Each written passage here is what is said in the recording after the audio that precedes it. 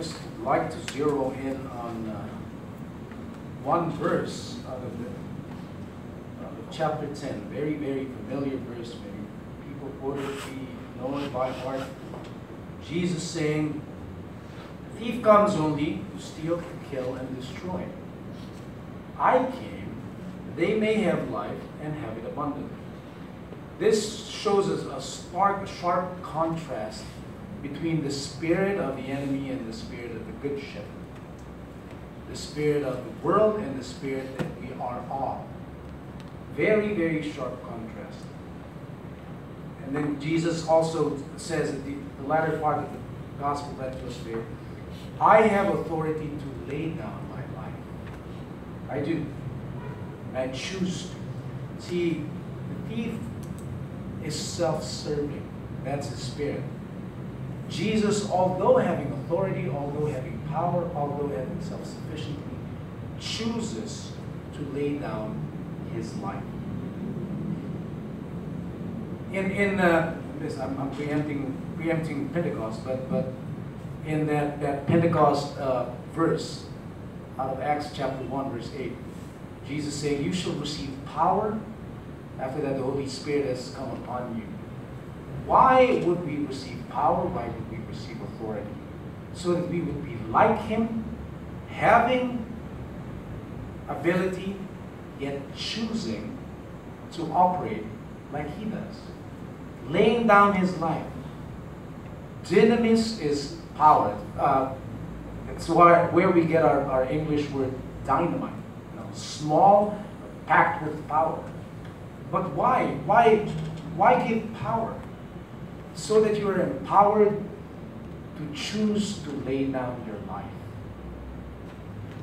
So that you're empowered to lose when you could win. You have the ability. You're empowered. But real power is seen in doing that. You help me out here, Greek scholars, because this title sounds Greek to me. Kyrie Pantokrator. I know Kyrie means Lord, right? Pantokrator means omnipotent, almighty. Yet He holds back His hand. That's what He said. It says, "You hold back your hand. You do not punish as we deserve." He has justification. He has power. Yet He chooses to forgive. Because that's what we're empowered for. To forgive when we could exact revenge.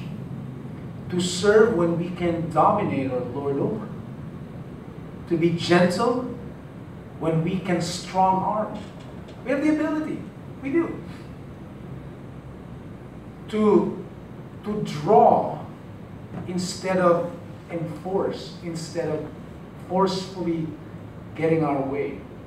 Parents would understand this. The real challenge of parenting is not shouting at your children and threatening with a rod or a belt.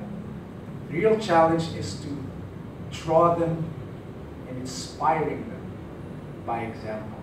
That's a real challenge. That's the real avenue in which we can demonstrate or display parenting, dynamis, ability. To choose to not eat meat when we have the right to do so. But because we have the power to be compassionate on our brother who we do not want to stumble. To not grasp what is rightfully ours, but give it up to save the unworthy, the hostile, the enemy. I'm excited about Sunday's message. Philippians chapter 2 is the New Testament reading, and that talks about Jesus laying aside His privileges in a Greek terminology that means that laying aside of your privileges, emptying yourself. He emptied Himself of deity to do what? To be human. Go through our experiences, to feel what we feel, to be tempted as we are, in order to lift us up. kenosis. That's the Greek term.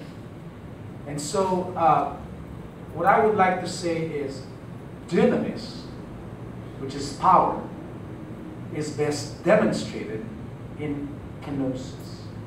Dunamis is best demonstrated in kenosis. Not in a show of might, of flamboyance, and of brute power, but in humility, in a manger, in a baby, in a 14-year-old virgin. We're going to change the world. We're going to start in a rented manger. Dunamis, kingdom of God. That's the spirit you are of. To go against the world's ways. To go against Herod's ways. Because that is passing away. I really, I can never forget. I can never forget what Mother Teresa said when, she was cleaning what to some was this disgusting wound of a fellow Indian. And an American tourist, no offense, but an American tourist was watching, and he was within earshot of Mother Teresa. And this guy said, I wouldn't do that for $1 million. And obviously Mother Teresa heard it and she looked up from kneeling and washing the wound, and she said to the American, I wouldn't do it for $1 million. I was told, I don't know about whether the story is true, but I was told she was either, and she was wealthy. She belonged to a wealthy family, and she laid that aside in a kenosis kind of way. Laid that aside to do what? To serve the hungry. And her initial operating budget, $0. And then her simple act, her heart, her dunamis that was displayed in her kenosis started a worldwide revolution of charity. And her movement and other movements started out of that emptying of self. That is real power. Dunamis best demonstrated in kenosis. Brothers and sisters, that's the way it is in the kingdom of our God. Let us all stand.